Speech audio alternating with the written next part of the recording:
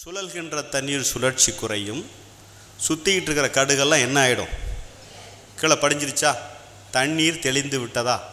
நம்மளால் இங்கே ஒன்றும் பண்ண முடியாதுன்னு எது கண்டுபிடிக்கணும்? அறிவு கண்டுபிடிச்சி ஸ்பூன் அமைதியான மாதிரி அறிவு அமைதியாகிடுச்சுன்னா என்ன ஆகிடும்? மன தெளிவு என்பது தாமாக உங்களுக்குள் ஏற்படுமா ஏற்படாதா?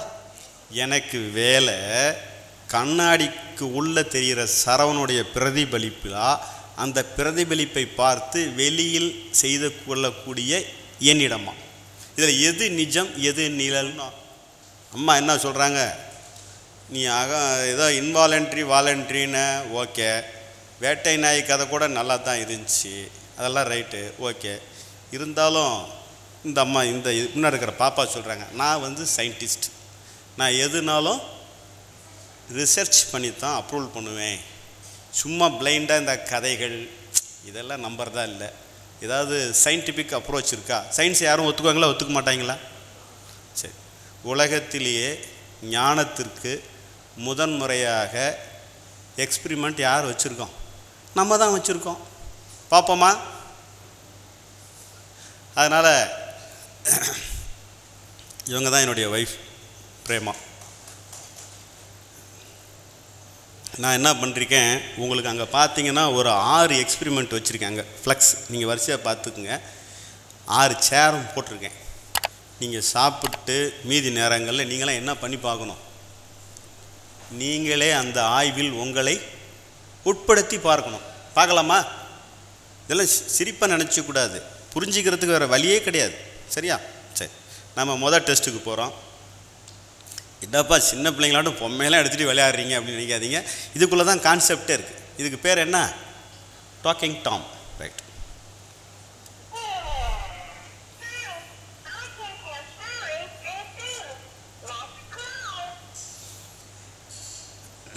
பேசு, பேசாதே. நான் என்ன சொன்னேன்? பேசுன்னு சொன்னேன், பேசுச்சு. பேசாதேன்னு சொன்னேன், அதுக்கும் பேசுது. நீ மட்டும் பேசவே கூடாது. இது வேற ஏதோ கமெண்ட் சொல்லுது. அதாவது அதனுடைய பொருள் என்ன அப்படின்னா, நாம் எதை சொன்னாலும் அது என்ன பண்ணும்? திருப்பி பேசும். கரெக்டா? இப்போது பொம்மையோட பேச்சை நிறுத்துவதற்கு நான் என்ன செய்ய வேண்டும்? நாம் பேசுகிறத நிப்பாட்டணும். அவர் சொல்கிறாரு பேட்ரி பிடிங்கிட்டு அந்த பிரச்சனையை முடிஞ்சிருக்கிற. உசுரை பிடுங்கிறதும் பேட்ரி கழட்டுறதும் ஒன்று.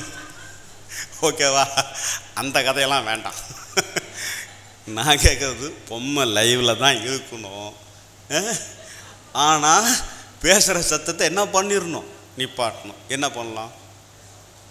நாம் பேசாமல் இருந்தால் பொம்மை சத்தம் போடாது.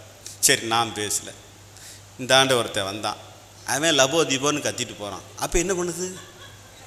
அப்பயும் அது லபோ தீபோன்னு கத்துது. நான் தான் பேசலையே. இப்போ இது என்ன செய்யுது? அதுக்கு நான் என்ன பண்ணணும்? நான் பேசி கத்தினாலும் சரி, அவன் பேசி கத்தினாலும் சரி, அங்கே ஒருத்தன் ஐயோ அம்மான்னு கத்தினாலும் சரி, அதனால் இங்கே ஏற்படுற சத்தத்துக்கு நாம் என்ன பண்ண தேவையில்லை, ஒன்றும் பண்ண தேவை இல்லை. இதுக்கெல்லாம் ரியாக்ட் பண்ணி நம்ம மண்டை முடி கொட்டி போனது தான் மிச்சம். விட்டுறலாமா? இந்த எக்ஸாம்பிள் புரிஞ்சுச்சா? ரைட். எக்ஸாம்பிள் 2. ஏன்னா நான் டைமை வேஸ்ட் பண்ணக்கூடாதுன்னு கொஞ்சம் ஃபாஸ்ட்டாக போகிறேன். அதுக்காக தான் உங்களுக்கு இங்கே என்ன வச்சுருக்கேன். நீங்களே இப்போ போய் என்ன பண்ணு எடுத்து வச்சு உங்களுக்கு தெரிஞ்ச என்ன வசனம் கூட யாராவது திட்டி கூட பாருங்கள், உங்கள் விருப்பம். சரியா? இப்போ டெஸ்ட் 2.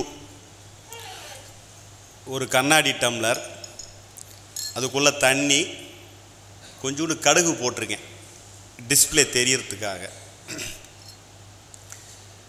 என்னுடைய நோக்கம் தண்ணீரை தெளிவு அடைய செய்ய வேண்டும் அப்படின்னு சொல்லிட்டு நான் என்ன பண்ணுறேன், எப்படியாச்சும் தண்ணியை தெளிவு செய்ய வேண்டும், எப்படியாச்சும் தண்ணீரை தெளிவு செய்ய வேண்டும், எப்படியாச்சும் தண்ணீரை தெளிய வைக்கணும், தண்ணீரை தெளிய வைக்கணும், தெளிய வைக்கணும், தெளிய வைக்கணும், தெளிய வைக்கணும், தெளிய வச்சிடணும், தெளிய வச்சிடணும், தெளிய வச்சிடணும், எப்படியாச்சும் தெளிய வச்சே தீரணும். நான் என்ன பண்ணிகிட்ருக்குறேங்க?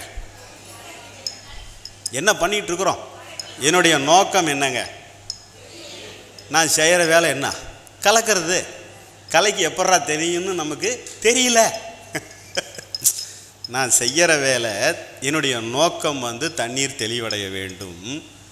நான் பண்ணுற வேலை தண்ணியை கலக்கிறது, நோக்கம் தண்ணீர் தெளிவடையும். அப்படிங்கிறது என் அறிவுக்கு என்ன பண்ணல, தெரியலை.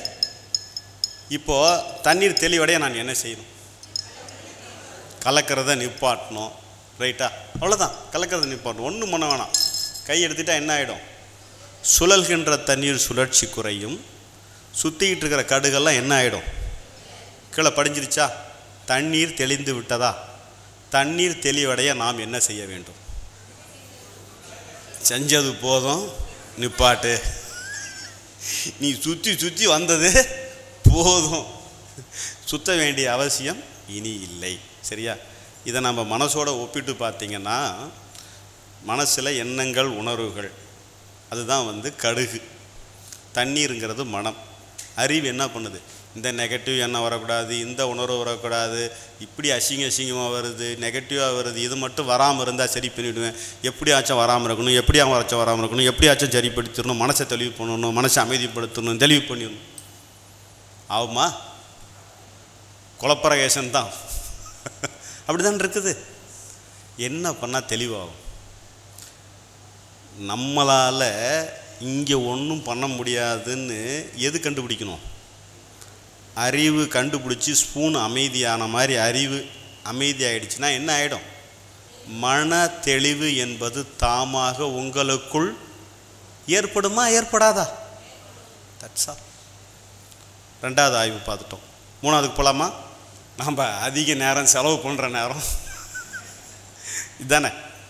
நம்மளை அழகுபடுத்திக்கிற மிக உன்னதமான கருவி இந்த கண்ணாடி தான். நமக்கு ரொம்ப பிடிச்ச இன்ஸ்ட்ருமெண்ட். சரியா? இந்த கண்ணாடி வழியாகத்தான் நாம் மாபெரும் உண்மையை உணர்ந்து கொள்ள போகிறோம். சரியா? இப்போ நான் என்ன பார்க்குறேன், நான் 90 பட்டை கரெக்டாக இருக்குது, பொட்டு கரெக்டாக இருக்குது, தலை நல்லா தான் சீவிருக்கேன், சேவிங் கூட அழகாக தான் பண்ணியிருக்கேன் அப்படின்னு நான் எதை வச்சு தெரிஞ்சுக்கிறேன்? கண்ணாடியில் தெரியக்கூடிய சரவணன் என்கின்ற பிரதிபலிப்பை பார்த்து வெளியில் நிஜமாக இருக்கக்கூடிய சரவணன் புரிஞ்சுக்கிறேன். அப்படின்னா சரியா? எனக்கு வேலை கண்ணாடிக்கு உள்ளே தெரிகிற சரவனுடைய பிரதிபலிப்பா, அந்த பிரதிபலிப்பை பார்த்து வெளியில் செய்து கொள்ளக்கூடிய என்னிடமா? இதில் எது நிஜம், எது நிழல்? இது நிஜமா, இது நிஜமா? இது வந்து ரிஃப்ளெக்ஷன். ரிஃப்ளெக்ஷன்லாம் என்ன? ஷேடோஸ்.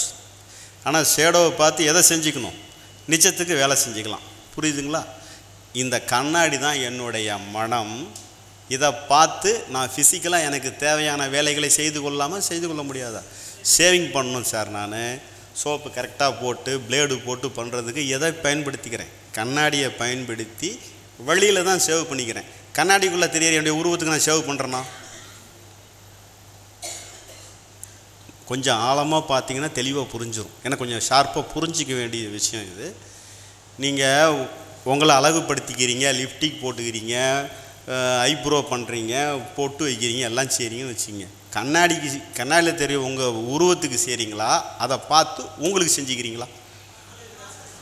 நீங்கங்கிறது நிஜம், இது தெரிகிறதுங்கிறது உங்களுடைய பிரதிபலிப்பு. கரெக்டாக? நமக்கு வேலை இங்கேயா இங்கேயா, இதை பார்க்குறேன், இங்கே செஞ்சுக்கிறேன். ரைட்டா? கரெக்டா? ரைட். ஆனால் உங்கள் பிரச்சனை எங்கங்கிறீங்க? எப்படியாச்சும் இதை சரி பண்ணிட்டா பிரச்சனை இல்லைங்கிறீங்க. அப்படி தாங்க சொல்லிக்கிட்டு இருக்கிறீங்க. கரெக்டாக இல்லையா நான் சொல்கிறது? அங்கே மட்டும் சரி பண்ணிட்டேனா சார் நான் கூல் டவுனாக இருப்பேன். என்னைக்காச்சும் சரியாகுமா? நாம் கண் முழிச்ச பிறந்து ராத்திரி தூங்குறவரில் என்ன ஆகும்? கண்ணாடியில் ரிஃப்ளெக்ஷன் தெரிஞ்சுக்கிட்டே தான் இருக்கும். கண்ணாடியில் ரிஃப்ளெக்ஷன் தெரியாத நேரம்னு ஏதாவது உண்டா? எப்போவுமே ரிஃப்ளெக்ஷன் இருந்துக்கிட்டு தான் இருக்கும். சரி, பொழுது நீங்கள் கண்ணாடி பார்த்துக்கிட்டே இருக்கணுமா? தேவையில்லை. மேக்கப் பண்ணும்போது கண்ணாடி பார்க்கலாம், அதில் ஒரு அர்த்தம் இருக்குது. ஆஃபீஸுக்கு போகிறோம் கண்ணாடி பார்க்கலாம், வெளியில் போகிறோம் வரோம் பார்க்கலாம். வீட்டுக்கு வந்தாச்சு, சாப்பிட்டாச்சு, படுக்க போகிறேன். ஒருத்தர் படுக்கும்போது கூட மேக்கப் போட்டு படுத்துவாராம், கனவு சூப்பராக வருமா, கனவுல கூட அவர் அழகாக இருக்கணுமா, அப்படிலாம் சிலர் இருக்காங்க. இப்போ என்னென்னா அப்படினால ஓரளவுக்கு மேலே தூங்கும்போது கண்ணாடியை நம்ம பயன்படுத்துவோமா? இல்லை இல்லையா? அது மாதிரி ஆனாலும் நமக்கு தூக்கம் வர்றவரில் ரிஃப்ளெக்ஷனுங்கிறது இருந்துக்கிட்டு தான் இருக்கும். நமக்கு வெளியில் வேலைக்கு வேணும்னா ரிஃப்ளெக்ஷனை பயன்படுத்தி கொள்ளலாம், இல்லைன்னா ரிஃப்ளெக்ஷனை போன்னு சொல்ல வேண்டிய அவசியம் நமக்கு இல்லை. புரிஞ்சுதுங்களா? நைட்டில் அது பாட்டுக்கு நமக்கு தூங்குற வரலும் தெரியும், தூங்கின வாட்டி என்ன நடக்குதுன்னு நமக்கு தெரியாது, விட்டுருங்க. அப்படி நீங்கள் டே டு டேவில் என்னென்ன வரக்கூடாதுன்னு போட்டு அமுத்துறீங்களோ அதெல்லாம் கனவு வழியாக வெளியே வந்து ஃப்ரீ ஆகிடும். அதனால் அடுத்தது கெட்ட கனவு, ரொம்ப மோசமான கனவு வந்தால் சந்தோஷப்படுங்க. அப்பாடா, பலகாலமாக உள்ளே இருந்த சரக்கு வெளியே போகுது, சந்தோஷப்படுங்க. எது வெளியே போனாலும் ஹாப்பி தானுங்க. உள்ளே தான் என்ன ஆகக்கூடாது, உள்ளே ஸ்டோர் ஆகக்கூடாது. வெளியே போக போக நம்ம என்ன ஆயிடுறோம், ஃப்ரீ ஆகிட்டே இருக்கிறோம். புரியுதுங்களா? தாட்டுன்றது இன்கம்மிங்கா அவுட் கோயிங்கா? Out going. சூப்பர். ஆனால் நாம் என்ன நினச்சிக்கிட்டு இருக்கிறோம், எண்ணம் வருகிறதுன்னு சொல்கிறீங்களா, என்னை விட்டு போகிறதுன்னு சொல்கிறீங்களா? வருகிறதுன்னு தானே சொல்கிறேன். வருதா போகுதா? உள்ள ஏற்கனவே பதிந்த ஒன்று என்னை விட்டு வெளியேறுகிறது தான் நம்ம எண்ணம்னு சொல்கிறோம். வெளியே போனால் நல்லது தானே, அப்புறம் எதுக்கு நெகட்டிவ் எண்ணம் வரவே கூடாதுங்கிறீங்க? அப்போ வருதுன்னா என்னை விட்டு வெளியில் போகுதுன்னு தானே அர்த்தம், போகுதுன்னு தானே அர்த்தம். கரெக்ட். இன்னும் இந்த இடத்துல ஒரு உதாரணம் கூட சொல்கிறேன். ஒரு ஜூவுக்கு போகிறீங்கன்னு வச்சுக்கிங்க. ஜூவில் இந்த வைல்டு அனிமல்ஸ்லாம் பார்த்துருக்கீங்களா? சிங்கம், இந்த கொடிய விலங்குகள்னு சொல்கிறாங்கல்ல, நீங்கள் சிங்கம், புலி அங்கெல்லாம் போய் பக்கத்தில் நின்று பாருங்கள். அது என்ன பண்ணும், உருன்னு சத்தம் போட்டுக்கிட்டே நடந்துக்கிட்டே இருக்கும். பார்த்துருக்கீங்களா? அதனுடைய அர்த்தம் என்ன? எப்படியாச்சும் என்னை வெளியே விட்டுறா, பார்க்குறதுக்கு என்ன பண்ணிக்கிற, என்னை கட்டி வச்சு நீங்கள் உள்ளே வேடிக்கை பார்க்குறீங்க அப்படிங்குது. இப்போது அந்த ஜூவோட கேட்டெல்லாம் உடைச்சோம்னா அந்த சிங்கம் புலியோட நோக்கம் அத்தனை பேரையும் கடித்து கொதறணுங்கிற நோக்கம் இருக்குமா, இல்லை அதனுடைய ஒரிஜினல் இருப்பிடமான காட்டை நோக்கி ஓடுவதை நோக்கி இருக்குமா?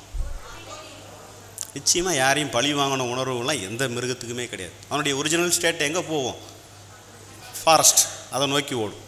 அது மாதிரி இங்கே உள்ளுக்குள்ளே பெரிய ஜூ இருக்குது, இருக்கா இல்லையா? ஒவ்வொருத்தருக்குள்ளேயும் ஒரு பெரிய ஜூ இருக்குது. 1 கேட்டு 2 கேட்டு 3 கேட்டு 10 பூட்டு 20 பூட்டு நம்ம என்ன பண்ணிக்கிறோம், நீ மட்டும் வெளியே வந்துடாத, என்னைக்கு நீ மட்டும் வரவே வராத அப்படின்னு போட்டு என்ன பண்ணிக்கிறோம், லாக்குன்னு பல காலம் லாக் போட்டு வச்சுக்கிறோம். இப்போ நம்ம என்ன பண்ணுறோம், கேட்டுக்கே ஒரு பாம்பு வச்சிடறோம். எல்லா கேட்டையும் என்ன பண்ணிட்டோம், ஒரே வச்சு உடைச்சாச்சு. உள்ளே இருக்கிறதெல்லாம் எப்படி வரும், நல்லா தான் இருந்தேன். அந்த வகுப்புக்கு போகிறதுக்கு முன்னே கூட அந்த ஆளுக்கு என்ன பாம்பு வச்சேன்னு சொன்னால் உள்ளே போகிறோம், குதிச்சு கண்ணா புண்ணான்னு வருது. வெளியே போகுதா போகலையா? இவ்வளோ நாள் வருதுன்னு பார்த்தீங்க, வெளியே போகுதுன்னு பார்த்தீங்கன்னா நீங்கள் ரொம்ப சீக்கிரம். இப்போ ஒரு டேமில் 120 அடி மேட்டூர் மட்டம் தண்ணினா 16 கிணறும் திறந்து விட்டால் எப்படி தண்ணி பீறி பாயுமா பாயாதா? அதுபோல் பலகாலமாக பல வருஷமாக என்ன பண்ணி வச்சுக்கிறோம், இங்கே பூரா சேர்த்தி வச்சுருக்கிறோம். டேமெல்லாம் திறந்து விட்டுறலாமா, பாம்பு வச்சுட்டோமா வைக்கலையா, எல்லாத்தையும் ஓர விட்டுறலாமா, உள்ளகிற அத்தனை வைல்டு அனிமல்ஸையும் வெளியே போக விட்டுருங்க. நீங்கள் கூல் டவுனாக ஜாலியாக இருக்கு. சரியா? அப்போ ஒரு கட்டத்துக்கு மேலே தண்ணி வர்றதும் போகிறதும் ஈக்குவல் ஆயிருமா ஆயிராதா? அப்போ நமக்கு அது பேலன்சிங்காக இருக்குமோ தவிர பெரிய டிஸ்டர்பன்ஸாக இருக்காது. ஓகேவா? ரைட்.